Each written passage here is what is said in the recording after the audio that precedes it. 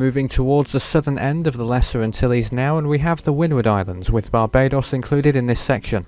This area is often struck by developing storms, especially further north, whilst Barbados is usually spared intense hurricane landfalls, though that's not to say it hasn't happened before. Since 1950 there have been a total of 39 landfalls, 29 of these as tropical storms, 3 Category 1 hurricanes, 2 Category 2 storms, 4 Category 3 major hurricanes, and a single storm which struck at Category 4 intensity. The costliest storm here was Ivan in 2004, causing damages of $1.2 billion. The deadliest cyclone is believed to be Hurricane Thomas in 2010, causing 50 fatalities. The last storm to make landfall here was Tropical Storm Chantal earlier this year. In September 1963, a tropical depression formed in the Atlantic Ocean and began to approach the Lesser Antilles. The next day, this system became Tropical Storm Edith and continued to become a hurricane just hours later. Edith passed just north of Barbados as a Category 2 hurricane and made landfall in St. Lucia before continuing towards the northwest, eventually making landfalls in the Dominican Republic and on the Turks and Caicos Islands. Edith caused heavy rain and strong tropical storm force winds over Barbados, the first island to experience inclement conditions from the storm. However, it was Martinique that fared worst, with 10 fatalities reported amidst winds gusting to Category 3 intensity. St. Lucia faced similar conditions, though no fatalities were reported here. Total damages amounted to $43 million. In August 1970, a tropical storm formed in the central Atlantic and 36 hours later was named as Tropical Storm Dorothy. Dorothy continued towards the west-northwest, moving in a near straight line, apart from a jog towards the south as it passed close to Barbados. The storm then passed through the southern half of Martinique and dissipated south of Haiti.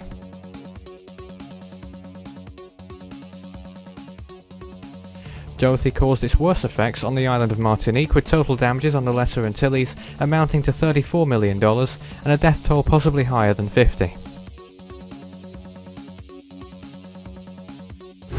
In September 1994, a short-lived storm formed near the Windward Islands and became Tropical Storm Debbie just before making landfall on St. Lucia. The storm soon dissipated as it entered the eastern Caribbean. However, Debbie still caused significant flooding on St. Lucia, with 9 fatalities across the Lesser Antilles and damages of $115 million. In September 2004, Hurricane Ivan passed over Grenada in the southern Windward Islands as a powerful Category 3 hurricane, causing severe and widespread damage throughout the island nation. 39 fatalities occurred here, with damages of $1.1 billion and a further $47 million reported elsewhere in the Windward Islands. The next year, in July 2005, Hurricane Emily passed through in a very similar fashion, though weaker as a Category 1 hurricane. Damages in Grenada were less significant this time around, though Emily still wrought $110 million worth of damage on the island with 1 fatality.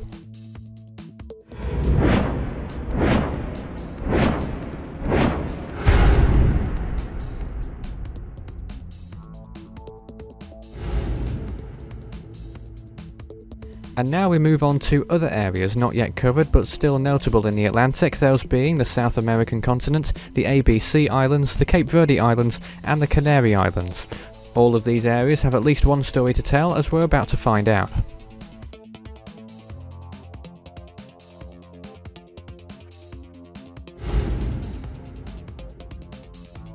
These areas are believed to have received 5 cyclones since 1950, all at tropical storm intensity without any striking as hurricanes. The costliest cyclone was Hurricane Joan in 1988, causing $1 billion in damages. Tropical Storm Brett 5 years later became the deadliest, with 173 fatalities. The last storm to impact any of these areas was Tropical Depression Isidore in 2002. In August 1974, a tropical depression formed in the central Atlantic and became Tropical Storm Alma whilst remaining at low latitude. The storm continued towards the west, making landfalls in Trinidad and in Venezuela, continuing for another day before dissipating. The storm caused over 50 fatalities, most of them coming from a plane crash in Venezuela.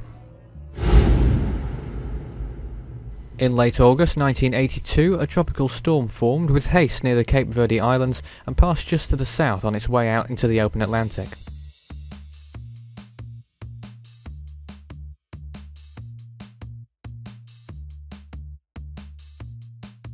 Beryl continued in a general west-northwest direction over the central Atlantic, weakening into a tropical depression eventually, where the storm turned towards the west, finally dissipating a few days later to the north of the Virgin Islands.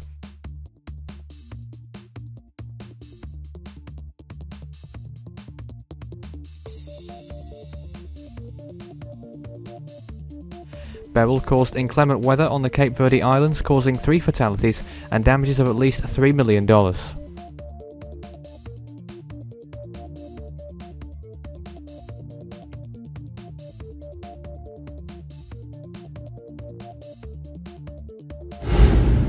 In mid-September 1984, a tropical depression formed between the coast of Africa and the southern Cape Verde Islands, moving slowly towards the latter. The storm was named Fran as it passed almost directly over the island of Brava. Fran continued towards the northwest, passing the other islands, and then curved towards the west, maintaining tropical storm intensity for 2 more days before weakening and eventually dissipating in the central Atlantic. With peak sustained winds of 65 miles per hour, the storm caused heavy rain and gusty winds, resulting in the destruction of at least 1,000 homes, as well as up to 32 fatalities and damages of near $3 million.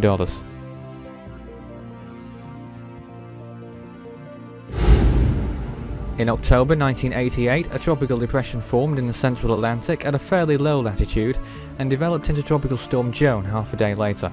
Joan continued towards the west-northwest, gradually curving more westward over the next few days, dipping southwards on approach to the Windward Islands where it passed close to Grenada. Joan continued on a heading just south of west, clipping the northern extremities of Venezuela and Colombia. Despite this, Joan managed to reach hurricane intensity not far from the coast of Colombia and continued into the far southern Caribbean Sea, where it intensified further into a Category 3 hurricane before losing intensity while stalling. Joan then began to move again a day later and reached its true peak as a powerful Category 4 storm with sustained winds of 145 miles per hour, an intensity it held until landfall in Nicaragua. Joan weakened over land, emerging near the Pacific coast of Central America, where it was named Miriam. Most of Joan's 334 fatalities occurred in Nicaragua, where it made its strongest landfall. Here, up to 248 people died amongst the decimation of upwards of 20,000 homes. Costa Rica also suffered dozens of fatalities, with up to 46 reported. The storm also cost $750 million in damages in Nicaragua. However, damages in Colombia were higher, at $1 billion. Most of this occurred due to flooding and landslides that also killed 36 people in South America. Towards the latter part of November 2005, an extratropical storm began to gain subtropical characteristics and became Subtropical Storm Delta to the southwest of the Azores. Delta continued towards the south, including a jog to the east, turning east in true fashion 2 days later, still over the open ocean. Delta then accelerated and tracked towards the northeast, remaining a tropical storm until November the 28th.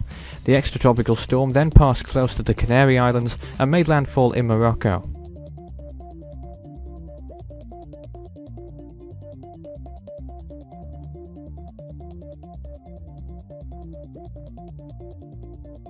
The Canary Islands were battered by the remnants of Delta, with winds near hurricane intensity as it passed just to the north.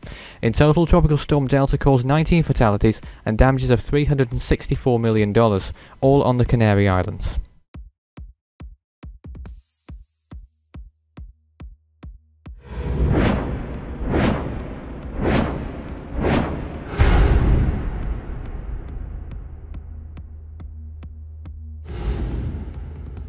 Now to the eastern Pacific region, in particular the western coast of Mexico, excluding the Baja California Peninsula and the other parts of Central America. Most storms that make landfall in the eastern Pacific do so here, often at varying intensities, but many storms have caused severe damage and human cost in the past. In this region there have been 107 landfalls, 50 of them as tropical storms, 35 Category 1 hurricanes, 13 Category 2 storms, 5 Category 3 major hurricanes, 5 intense Category 4 storms, and a single catastrophic Category 5 hurricane landfall. The costliest cyclone in this region was Hurricane Manuel of this year, causing $4.2 billion in damages. The deadliest storm was the 1959 hurricane, which caused 1,800 fatalities. The last storm to make landfall here was Manuel this year. In the latter half of October 1959, a tropical cyclone was first detected a few hundred miles south of Oaxaca. Already a hurricane by the time it was first identified, the storm moved towards the west-northwest, soon intensifying into a major hurricane whilst located southwest of Guerrero. The storm turned towards the west as it gained Category 4 intensity, but turned towards the north and continued to strengthen, eventually making landfall as a destructive Category 5 hurricane in the state of Jalisco.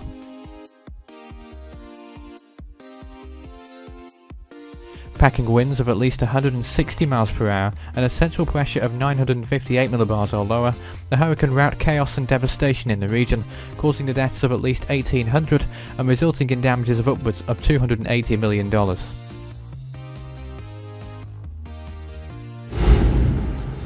In mid-September 1982, a tropical depression formed offshore Central America and slowly moved northwards towards Guatemala, stalling over land for around a day before exiting near the border with Mexico.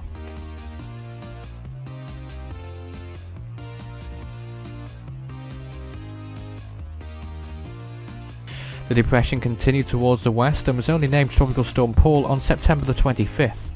Paul then moved towards the west-northwest, becoming a hurricane 2 days later.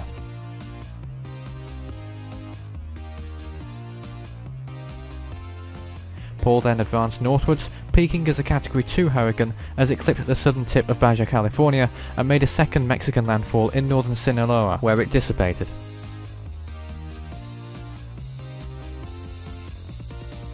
Paul caused severe flooding as a tropical depression over Central America, hitting El Salvador and Guatemala particularly badly, along with southern Mexico. Up to 2,340 fatalities occurred in this region, with a further 24 in northern Mexico from Paul's final landfall. Total damages from the storm amounted to over $1.1 billion. In 1993, a short-lived storm named Beatriz formed near the coast of Mexico and made landfall near the border with Oaxaca and Guerrero as a strong tropical storm.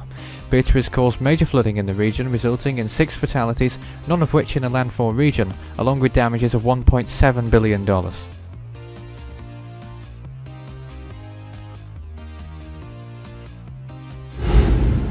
The next month, in July 1993, another tropical cyclone formed in the same area and developed into Hurricane Calvin.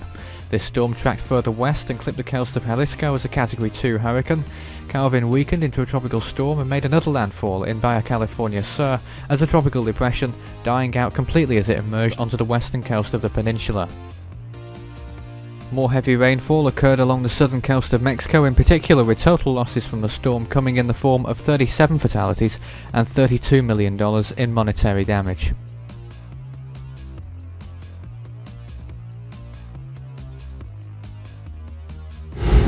In mid-September 1995, Tropical Storm Ishmael formed in the open East Pacific waters. The storm tracked just west of north for most of its life, attaining hurricane status whilst west of Jalisco. Ishmael continued towards the Gulf of California, passing just east of the Baja California Peninsula before making landfall in northern Sinaloa. Ishmael dissipated inland in northern Mexico. Near the landfall area, the worst of the flooding occurred, resulting in 116 fatalities and damages of $26 million in the region. In the first week of October 1997, a tropical depression formed in the far eastern Pacific Ocean, a few hundred miles south of southern Mexico. Tracking east-southeast at first, the system gradually developed, becoming Tropical Storm Pauline the next day. Pauline then rapidly intensified, peaking as a Category 4 hurricane on October the 7th. Pauline then weakened slightly but remained a major hurricane as it approached the coast of Mexico. The storm re-intensified to reach Category 4 intensity once more and then paralleled the coast of Oaxaca, where it eventually made landfall as a strong Category 2 storm in the western part of the state. Pauline continued to parallel the coast, weakening all the while, and finally dissipated when it moved further inland. The storm caused considerable environmental damage along with flooding, landslides, strong winds and beach erosion that resulted in the deaths of up to 500 and damages totaling nearly $450 million. In October 2002, a tropical disturbance developed into Tropical Storm Kenna whilst located out to sea. Kenna moved towards the west-northwest for a time and intensified when it began to curve polewards. Kenna intensified without intermission and peaked as an intense Category 5 hurricane with sustained winds of 165 miles per hour and a central air pressure of 913 millibars. Kenna proceeded towards the northeast, making landfall as a Category 4 major hurricane in Nayarit, where it quickly weakened and dissipated inland. Strong winds coupled with a storm surge of up to 16 feet caused devastation in the port town of San Blas. Total damages amounted to over $100 million, with 4 fatalities confirmed. In mid-September 2006, a tropical depression formed off the coast of Mexico and developed into Tropical Storm Lane near Michoacan. Lane continued to parallel the coast as a tropical storm, intensifying into a hurricane as it rounded Jalisco. Lane then continued to intensify into a Category 3 major hurricane before making its only landfall in central Sinaloa. Lane caused notable effects all along the areas of coastline that it hugged for most of its duration, though the worst damage occurred near the landfall area. In total, there were 4 reported dead and damages of $203 million. At the end of May 2010, a short-lived tropical storm, Agatha, formed in the far eastern Pacific and moved towards the northeast. A weak storm, Agatha, made landfall near the Mexico-Guatemala border and soon dissipated. The storm caused heavy flooding in this part of Central America, resulting in a total of up to 237 fatalities, most in Guatemala, and over $1 billion in damages.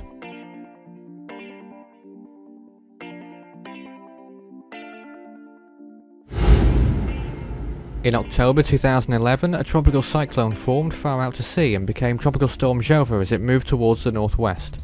Jova continued in this fashion for around 2 days before stalling and gaining hurricane status as it began to move eastwards.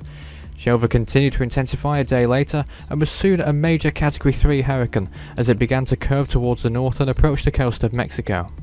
Jova made landfall as a Category 2 storm in Jalisco and soon dissipated inland.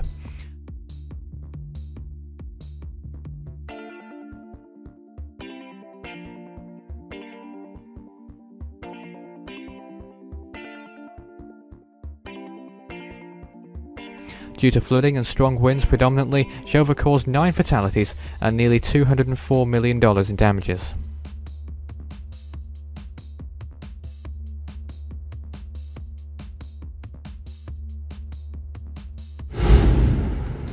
In September this year, a tropical depression formed to the south of Guerrero and became Tropical Storm Manuel, stalling for a time before moving northwards towards Mexico.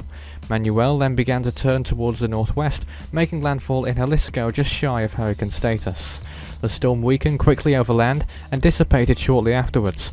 However, the remnants lived on and continued northwest, regenerating 2 days later as it approached the Gulf of California.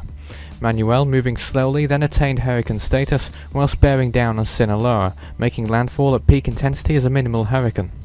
Flooding was the main culprit throughout the affected areas, with the full extent of the storm being realised with a total of 169 fatalities and damages of $4.2 billion.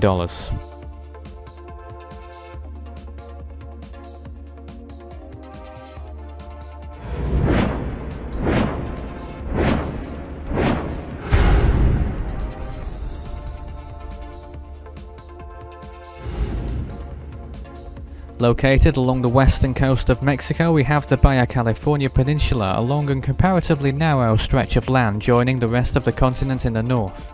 In between is the Gulf of California.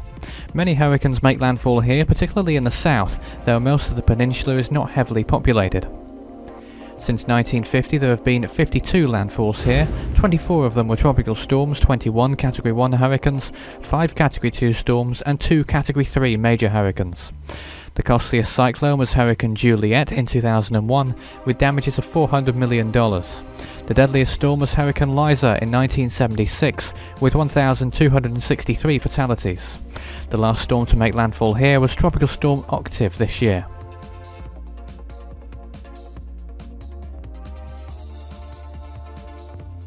In October 1967, a tropical depression formed in the open eastern Pacific and moved slowly towards the west or west-northwest, only becoming Tropical Storm Olivia after 3 days. Olivia executed a slow turn towards the north and then turned north-northeast. The storm then made landfall in Baja California Sur, moving into the Gulf of California when it began to rapidly intensify. Olivia then turned towards the west, making landfall on the eastern side of the peninsula as a major Category 3 hurricane, before quickly dissipating over land.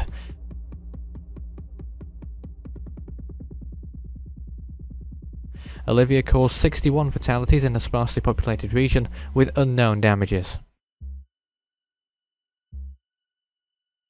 In late September 1976, a tropical depression formed out to sea and initially moved westwards and then curved towards the north, becoming Tropical Storm Liza the next day. The storm continued just east of north fairly slowly and developed into a hurricane. Within 48 hours, Liza had intensified into a Category 4 storm, and the hurricane peaked with sustained winds of 140 miles per hour and was only slightly weaker when the storm made landfall in northern Sinaloa.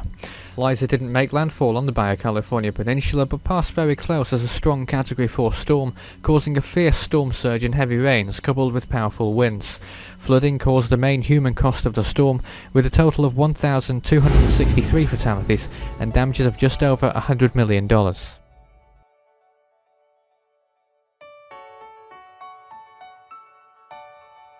In September 2001, a tropical depression formed near the southern coast of Guatemala and quickly developed into a tropical storm Juliet. Juliet generally moved towards the west-northwest and after 2 days developed into a hurricane. Juliet rapidly intensified, peaking as a Category 4 storm very briefly as it stalled, before weakening and re-strengthening in quick succession. Juliet continued towards the northwest, gradually weakening until nearing the Baja California Peninsula, eventually making landfall as a tropical storm after dawdling offshore. Juliet moved into the Gulf of California as a tropical depression and finally dissipated near Baja California north.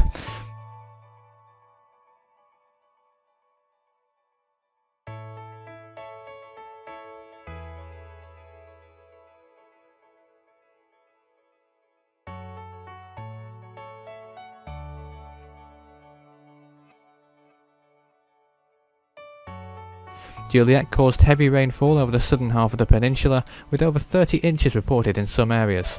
In total, the storm caused 12 fatalities and $400 million in damages.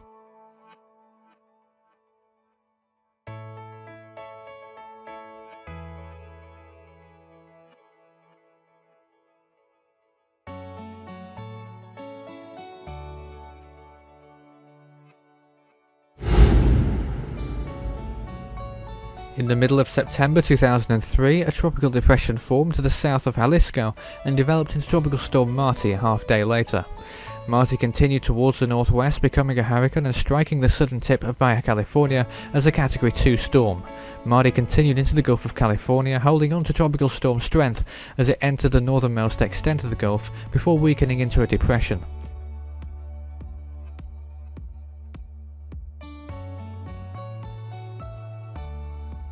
Marty's track and effects were fairly similar to Juliet's, with 12 fatalities occurring and damages of $100 million.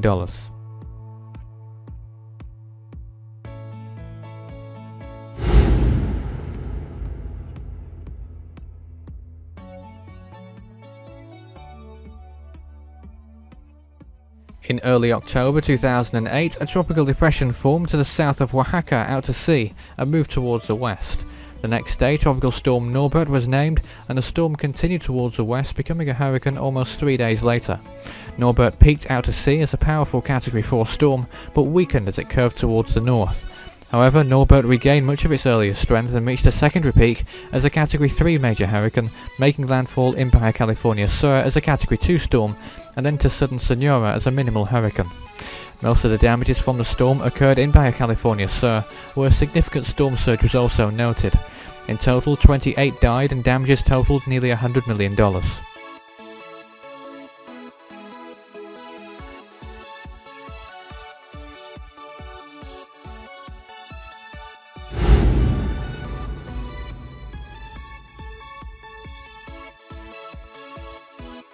In late August 2009, a tropical depression formed to the south of Mexico over open waters and developed quickly into Tropical Storm Jimena. After spending some time as a tropical storm, Jimena quickly intensified to become a Category 4 storm, an intensity it managed to maintain for considerable time until its approach to the coast of Baja California. Jimena made 3 landfalls on the peninsula, the first 2 as a hurricane on the western coast. Jimena then stalled in the Gulf of California and weakened into a depression, making its final landfall on the eastern coast as it became a remnant low. Significant damage occurred in the landfall area, with total damages amounting to $211 million and 7 fatalities occurring.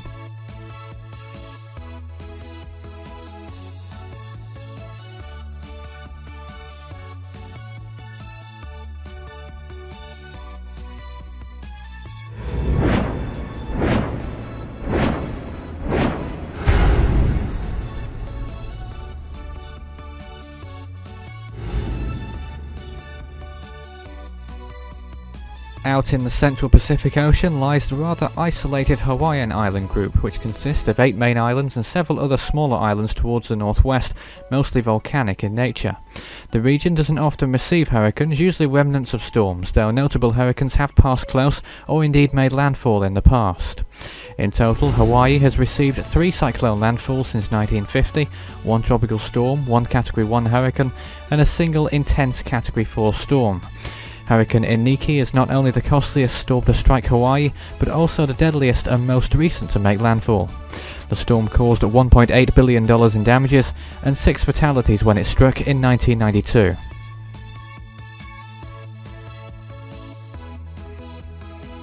In mid-August of 1950, a tropical depression formed in the central Pacific, and after moving slowly northwest for over a day, developed into Tropical Storm Hiki, continuing its heading over the next few days. Hiki passed by the Hawaiian Islands towards the northeast, attaining hurricane intensity north of Molokai. The storm then turned towards the west the next day, and then towards the southwest for a while before resuming a due west heading. Hiki lost hurricane intensity as it began to move back towards the northwest, and dissipated a couple of days later. Hiki brought record-breaking amounts of rainfall to the island of Kauai, where 52 inches of rain or more was reported at Kanalahuluhulu. The storm caused a single fatality, as well as significant but uncertain amount of damages. Near the end of November 1957, a tropical storm was detected in the central Pacific, a few hundred miles south-southwest of the Hawaiian Islands. The storm moved towards the north and northeast, becoming a hurricane after a day and maintaining Category 1 intensity as it passed close to Kauai as it began to turn towards the west, veering away from a potential landfall. Nina continued towards the west and after a few days weakened to a tropical storm, dipping southwards before dissipating. Nina caused 4 fatalities, 3 of them offshore, and damages amounting to $100,000. At the beginning of August 1959, a tropical storm was detected entering the central Pacific and was soon an intense hurricane, peaking as a Category 4 storm with sustained winds of 150 miles per hour, holding on to Category 4 intensity until making its closest approach with the Big Island, and maintained major hurricane status until it neared Oahu. Dot continued towards the northwest and made landfall on Kauai as a Category 1 storm, quickly weakening thereafter. Dot failed to cause any fatalities, though significant damages occurred on land, amounting to a total of $6 million. In the second half of November 1982, a tropical storm formed at a low latitude in the central Pacific and was named Iwa. Iwa continued towards the northeast and northwards, attaining hurricane intensity as it began to pose a threat to the Hawaiian Islands. The storm curved towards the northeast, passing just north of Niihau and Kauai, turning extratropical a day later. Iwa caused significant damage on the 3 westernmost islands of Niihau, Kauai and Oahu, rendering hundreds, perhaps thousands of homes uninhabitable. In total, 4 fatalities occurred from the storm, and damages amounted to over $300 million. In September 1992, a tropical depression formed in the eastern Pacific and progressed towards the central region, becoming Tropical Storm Iniki 2 days after forming. The cyclone continued just north of west, attaining hurricane status as it continued over open waters, gradually intensifying towards its peak as a severe Category 4 hurricane as it turned towards the north, taking aim at the westernmost islands of Niihau and Kauai. Iniki made landfall on the latter with sustained winds of 145 miles per hour, gusting as high as 175 miles per hour.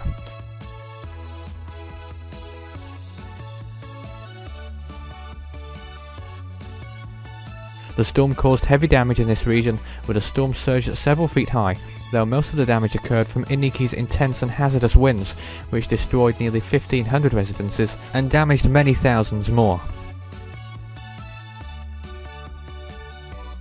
Notable effects were also noted on Oahu, though this island fared a great deal better than Kauai, which bore the brunt of the storm's damage total, which amounted to $1.8 billion.